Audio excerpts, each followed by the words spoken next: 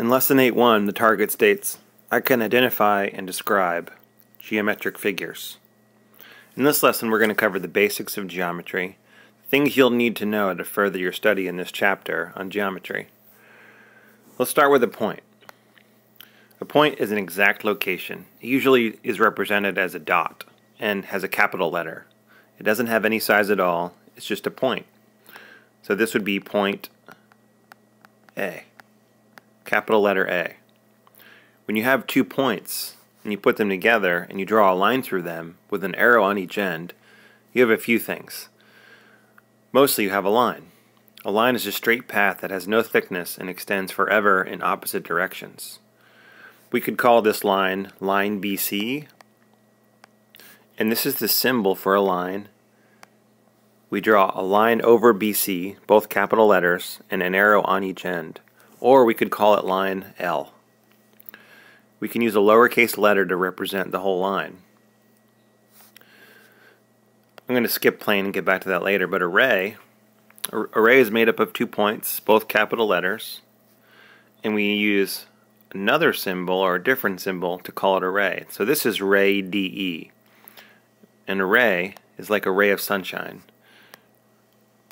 Rays from the sun start at one point and travel on forever in one direction. So this is ray DE. Starts at one point, D, and travels on forever in one direction, through point E.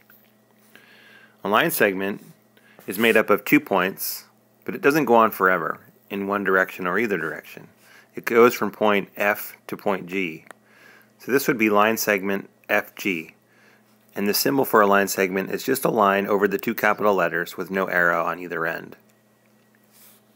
Alright, back to a plane. A plane is a flat surface that has no thickness and extends forever. A plane is represented by 3 points, in any order, but the points cannot lie on the same line. So this is plane LMN. There's no symbol for plane, we would just use the word plane. It's plane LMN, and it's describing this flat surface between all those points. Okay, lastly, we have congruent. Figures are congruent are often marked with symbols drawn on the lines. So this side and this triangle is congruent to this side, not only because they're both 10. If 10 wasn't there, we could use these 2 symbols to tell you that line HI with a line segment over it, line high, is congruent equal to line IJ.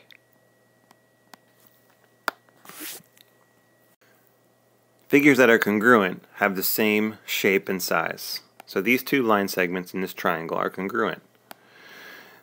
Line HI is congruent to line IJ. So we're going to practice all these a little more. So the main goal in this lesson is to be able to identify figures in a diagram. So if you look at this diagram, can you identify 2 points? Remember, a point is identified by a capital letter. There's lots of points in this diagram. I could go with point B, point C, point D, and so on.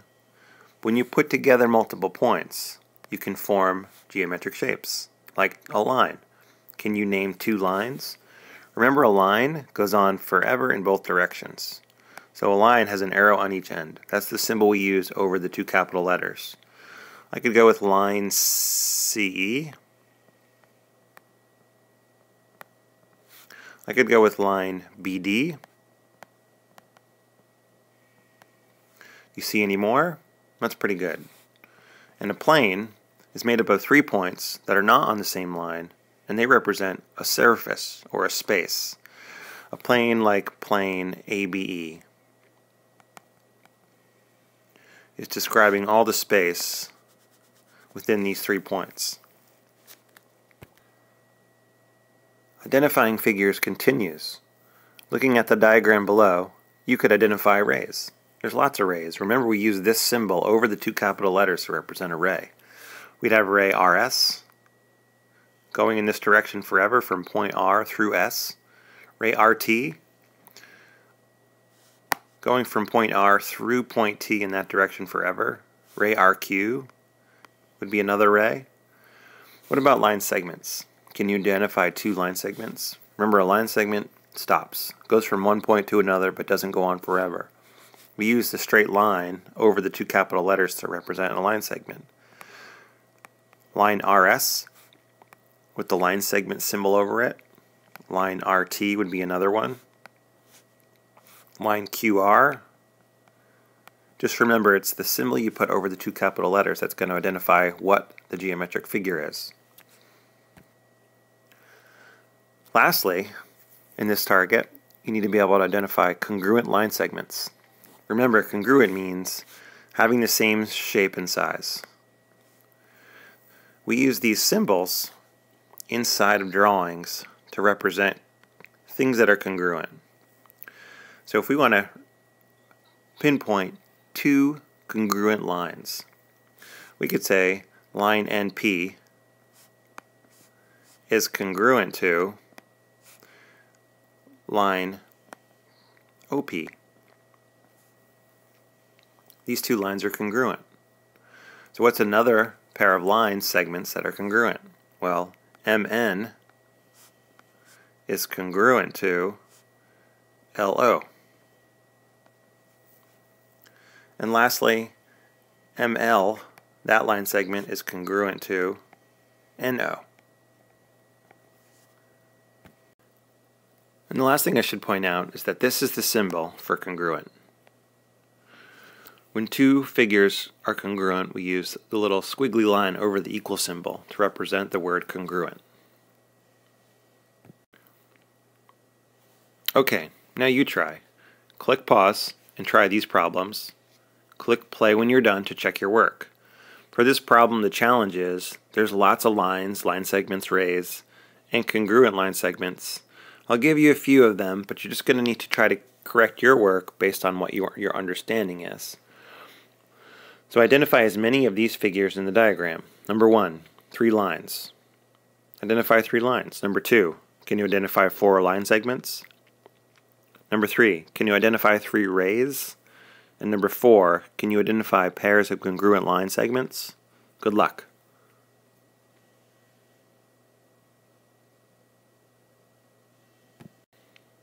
Okay, now that you've had time to identify figures in this diagram, let's try finding 3 lines. Remember, a line has to have this symbol over it. So if you're using 2 capital letters or 2 points to represent the line, you need the line segment, or line, sorry, this is a line, symbol over it. Lines go on forever in both directions. So I could go with line AD, as long as I have the line segment symbol over it. Another one would be FC.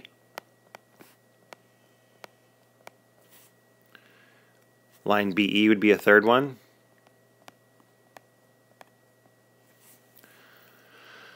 Are there any others?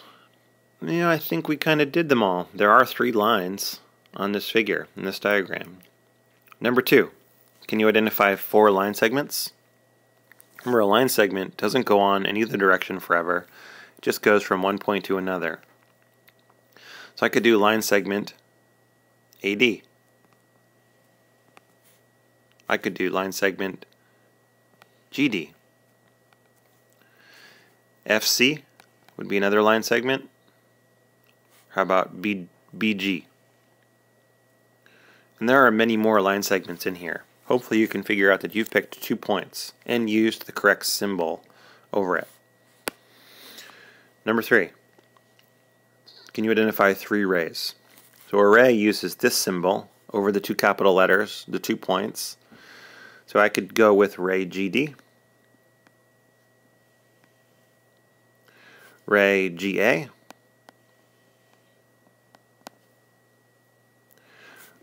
ray GB, there's 3. But I could also go outside of G. If I did ray E or AD. I'm describing a ray that starts at point A, travels through point D in this direction forever. As long as I use the symbol for a ray, I can almost start with any point and pass it through another one and use the ray symbol over it to represent a ray. Okay, last question. What about congruent line segments? Well, you might have noticed there's some symbols on these lines or line segments. So if we look at line segment BG and the symbol there to represent that it's congruent to line segment GE, we'd have two congruent line segments.